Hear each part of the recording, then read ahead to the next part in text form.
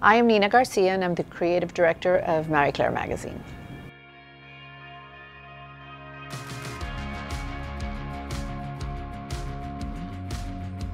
As far as I can remember, I have always had an interest in fashion.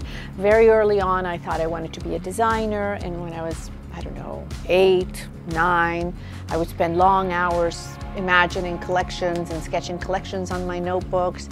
So it was always a driving force as far as I can remember. I had different internships in the business. There was one internship in particular that was the most important and really gave me a broader insight in the fashion business, and that was with Perry Ellis.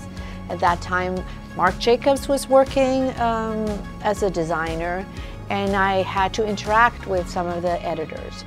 So that really piqued my interest in terms of fashion journalism and magazines, and that's when I, decided to move from designing to the magazines, and being an editor was really ended up being my sole goal.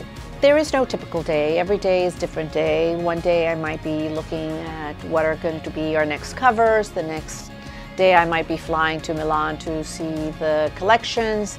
Another day I might be going to LA to work on a shoot. So every day is different. We got involved in Project Runway when I was a fashion director at Elle, and the producers came over to pitch this show about emerging talented designers and being a judge. I think that was a perfect fit because as a fashion director, that was part of what I did in my everyday life. I meet designers, I see designers from all walks of life. What I love about the business of fashion is that it is ever-changing.